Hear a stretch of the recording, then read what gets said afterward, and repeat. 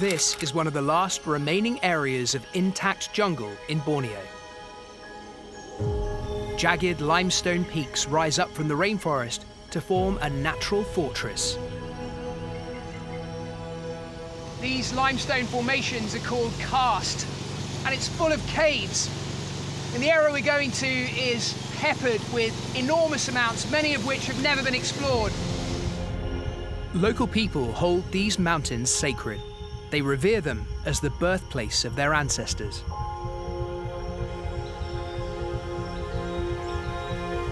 The elders have given us their blessing to enter this hidden world, and we're working with a huge team of people from the villages nearby. They're helping us to carry all our kit into the heart of this near impenetrable forest.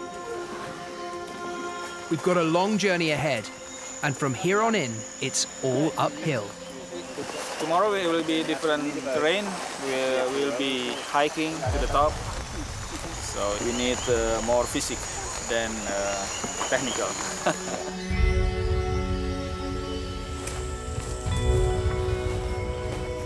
Indonesian rock art expert Dr Pindi Setiawan has spent his life exploring these cliffs. Last year, he made a discovery that could rewrite the history of man, and he's taking me to see it.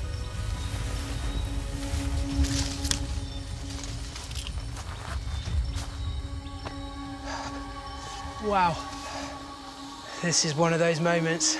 I've got this little tremble going on of excitement and anticipation. Pak Pindi, wow. So we're going in here? Going here, almost the cave is full of painting. Inside these limestone cliffs is a labyrinth of caves.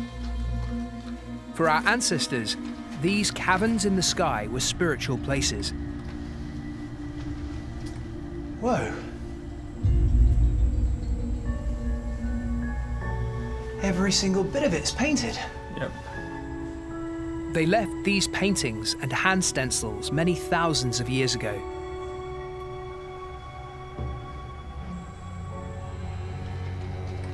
Then, Pindi shows me something extraordinary. So, what is this? This is a bull. A bull, yeah. Like maybe a banting, the wild bull? Yeah, the wild. And how old is it? He's 40,000 years old. Wow. The oldest figurative art in the world. So how do you know how old it is? We take a sample. There's the walls, the painting, and there's new calcite covering above the painting.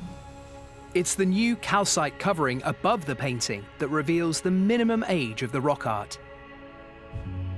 Pindi measures it using a technique called uranium series dating.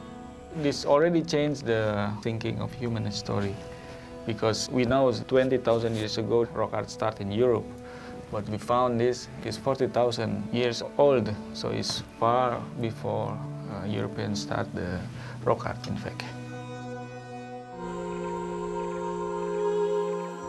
Pindi's revelation makes me feel a profound connection with our ancient ancestors.